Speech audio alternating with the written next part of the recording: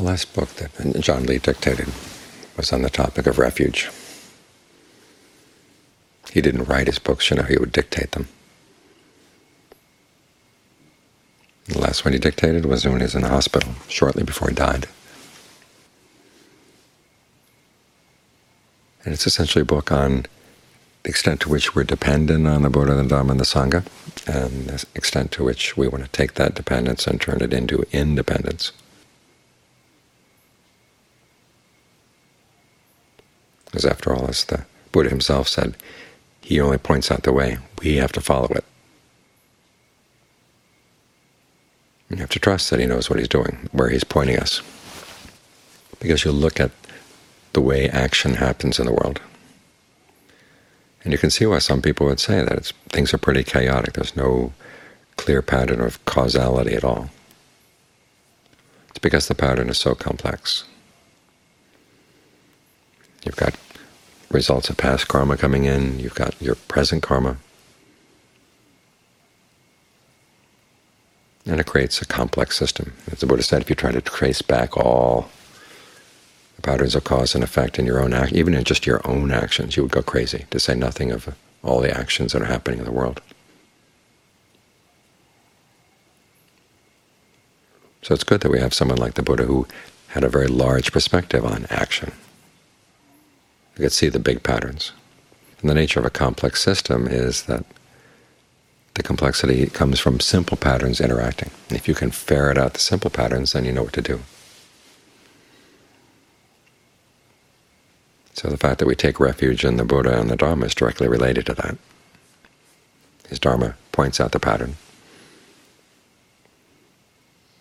And if we trust that the Buddha knew what he was talking about, we can trust that we can focus on the simple elements in the pattern that he pointed out. That is, if you do skillful things, if you act on skillful intentions, the results will be good. If you act on unskillful intentions, the results are going to be bad.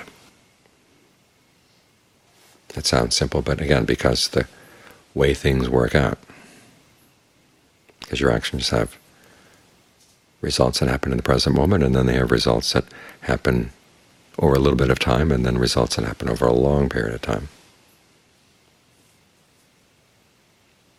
These results can interact in complex ways. The other drawback of the fact that things are so complex is that once you decide to start following the path, it's very easy to get discouraged. Because after all, in a complex system, you can put lots of new energy into the system, and it just seems to disappear. You're sitting here meditating and focusing on the breath, and the mind doesn't seem to get anywhere at all. Sometimes it seems to be worse. Or things can be going really well, and you start getting complacent, not realizing that you've still got things coming in from the past that you don't know about. This is where it's good to have a Sangha, people who have practiced the path before, who have some experience, and can give you warnings when you're getting complacent and give you encouragement when you're getting down. Of course, all this comes down to your willingness to take this kind of refuge and to trust that it really will direct you in the right way. But then again, what are you being asked to do? You're asked to do something honorable. Take responsibility for your actions. An emotion comes up, and you can't just say, well, this is the force of the universe acting through me. I've got to give in. You're free to ask, is this something I really want to follow or not? The Buddha said it's a noble path. The word arya can also mean honorable. It's an honorable path, where there's no room for throwing the responsibility off on other people. As John Lee pointed out, when we're taking refuge, we're taking the example of the Buddha and the Dharma and the Sangha, the lessons we can learn from them, and then we try to develop them within ourselves. So we have those qualities within us too, the ones that they developed. And as I said, they never said that they had exclusive rights to those qualities. These are qualities that we all have. The ability to be mindful, the ability to be alert, to be resolute in what we do. Now, there's a large part of the mind that would rather not make the effort and would like to dismiss the whole thing. But you can ask yourself, what kind of part of the mind is that? Where will it lead you? As long as we're human beings, we might as well act on the possibility that we can be honorable beings, we can be responsible beings. And it's within our power, with the help of the guidance of the Buddha, the Dhamma, and the Sangha, to see what's skillful and what's not skillful within ourselves.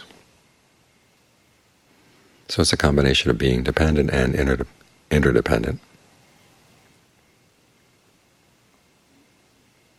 with the general thrust going to more and more independence in your practice.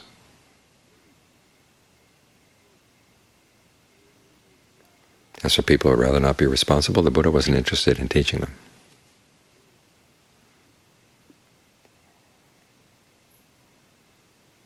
So you can ask yourself if you want to be the kind of person that the Buddha would just put aside, or if you want to be the kind of person that can benefit from the fact that there is this path available, and there are people who have made it available, continue to make it available. And it gives direction to your life. Because otherwise, what is life? Things develop for a while, and then this falls apart and that falls apart. The body starts doing things that you never thought it would do as you get older. And it doesn't ask your permission. We like to think of life as having a meaning and a purpose, like a good plot in a story, that things come to closure at the end. Well, things stop, but they don't come to closure. There are lots of loose ends in life. So the life of the body doesn't go anywhere much at all. It develops for a while, and then it begins to deteriorate.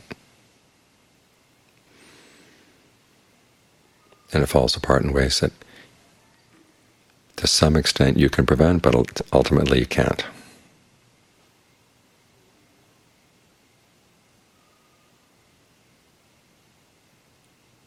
So that's the life of the body.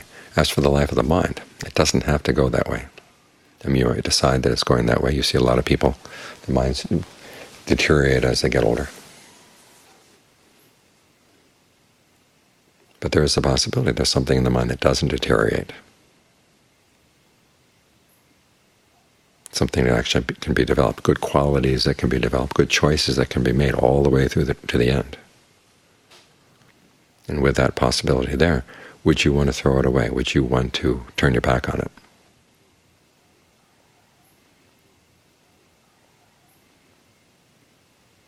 The Buddha talks about his teachings being a safe bet, in the sense that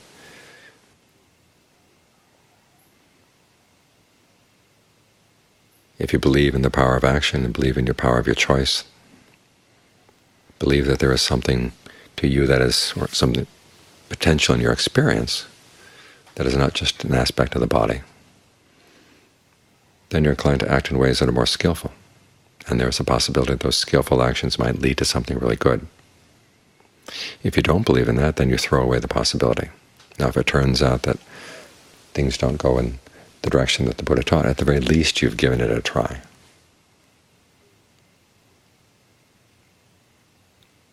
You've tried to push in the direction of what is honorable, what is noble in life. If you don't take his teachings, then you just turn your back on what's honorable and noble. What good is that?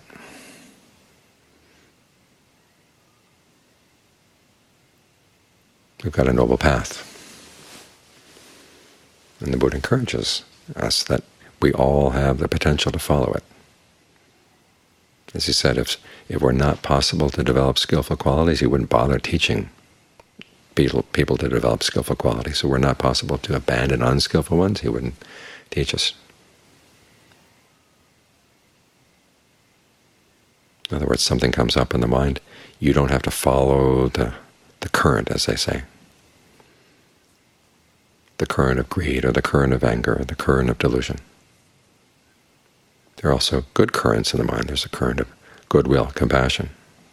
These are things you can follow. So you want to be particular in what currents you follow. You can make the choice. And we develop mindfulness and alertness and concentration as we meditate here on the breath. to put us in a better and better position to make that choice and to make it well. It's in this way that the Buddha's teachings are empowering. But with power comes responsibility.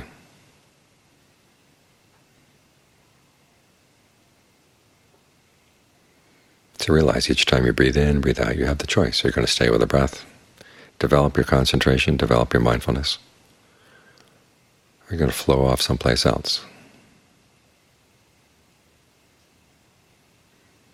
If you keep coming back to the breath, given the complexity of the mind, it might be a while before you can see the benefits that the Buddha talks about. But when they do come, they're really rewarding.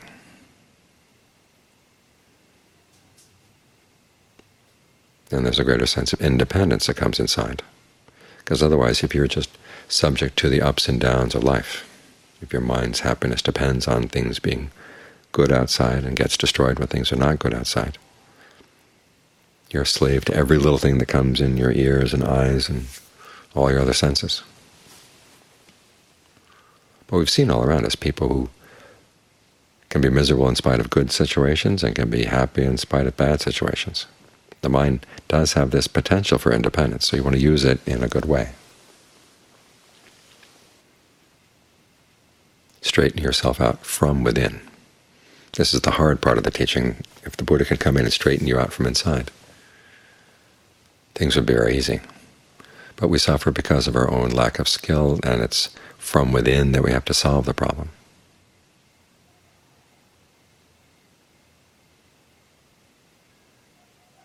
But he gives you the tools, points out aspects of what it's like to be inside a mind, inside a body, that you can use to your advantage.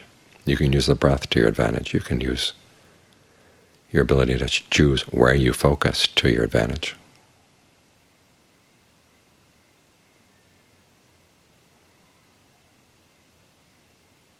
He gives you the tools, he gives you the encouragement, he gives you the warnings too. Because just as when we have the power to do good, we also have the power to make a mess of things.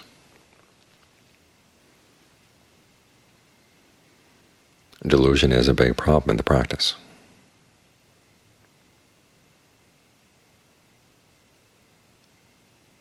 So we have to check ourselves again and again and again. If we make mistakes, be willing to admit the mistakes. Because it's only that way that you can learn. So from dependence to independence, that's the general direction of the path. After all, it is a path that leads to release, as the Buddha said. All of his teachings have one taste, just like the ocean has a single taste. The ocean has a taste of salt. His teachings have the taste of release. They all head to freedom.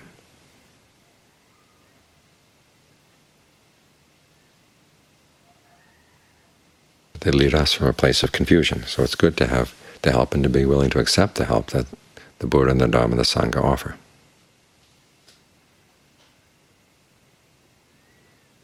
They offer it not to tie you down, but to put you on your own 2 feet.